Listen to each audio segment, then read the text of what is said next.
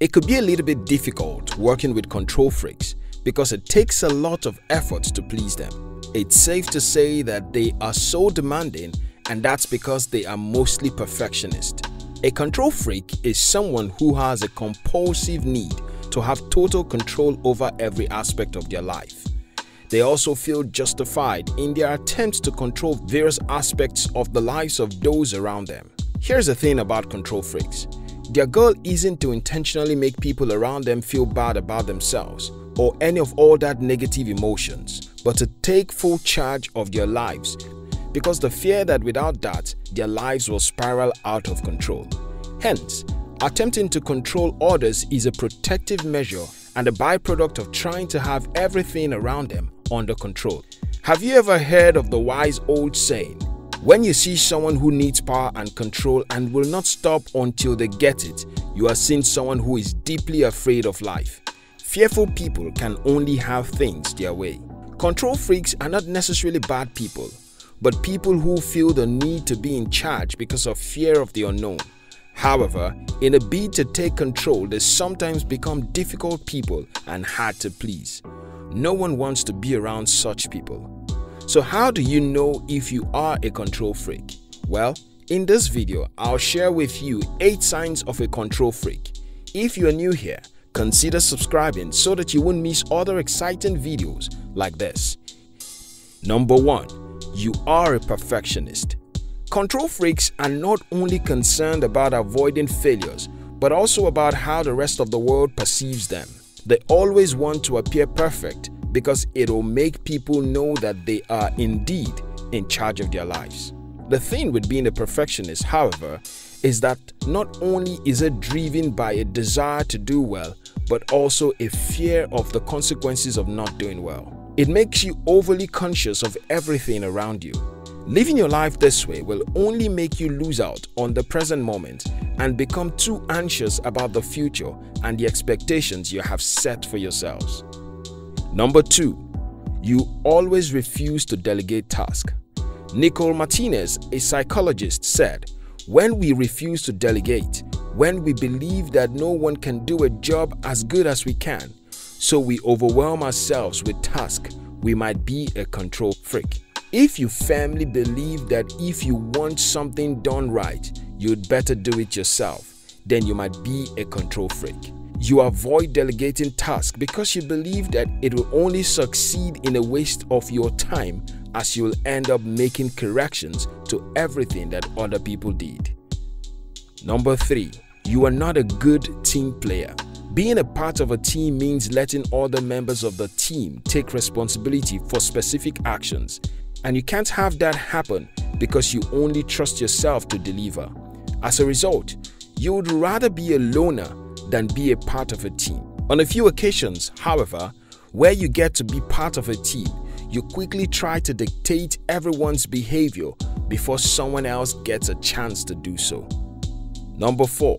You spend a lot of time and energy trying to prevent bad things. Control freaks are too concerned about preventing unfortunate occurrences than they are about preparing themselves for such a situation. I mean, look at it this way. They think that they have control over everything, including some unforeseen incidents. So instead of trying to prepare themselves for those unexpected situations, they spend their time and energy trying to prevent them. Control freaks often waste much time and energy hoping bad things won't happen because they doubt their ability to deal with hardship. Number 5. You never admit when you were wrong. One of the most annoying traits of a control freak is that they never admit when they are wrong or make mistakes, no matter how small the error. Also, not only do they refuse to admit their mistakes, they transfer the blame to someone else. It's ironic, considering that they don't hesitate to chastise anyone else who makes a mistake.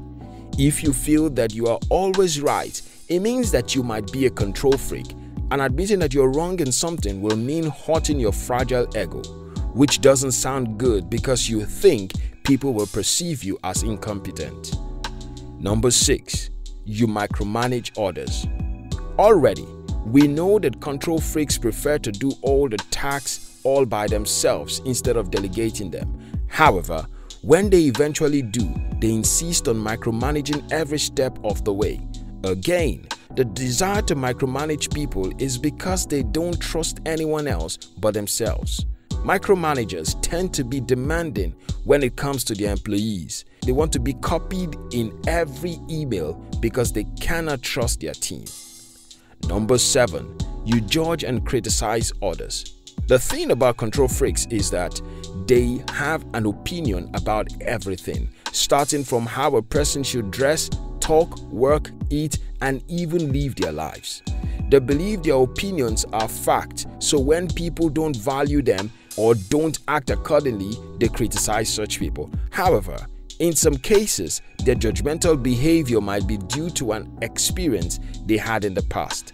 According to Dr. Paul Hochmeier, a licensed marriage and family therapist, judging others is a form of controlling behavior. It makes the people feel temporarily better about themselves by diminishing the other person. Unfortunately, in the long term, the person who judges suffers greatly because they lack quality relationship in their lives.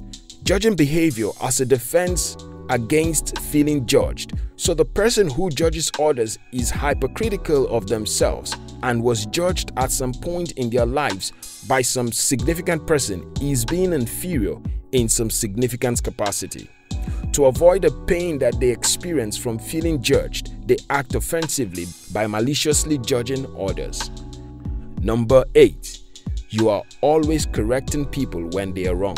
Correcting people isn't wrong, but when it comes to a habit for you, then it shows that you are controlling because you can't stand people doing something in a way that isn't yours. Control freaks believe that they are the only ones who know what's best for everyone, which is the reason they always try to get others to do things their way.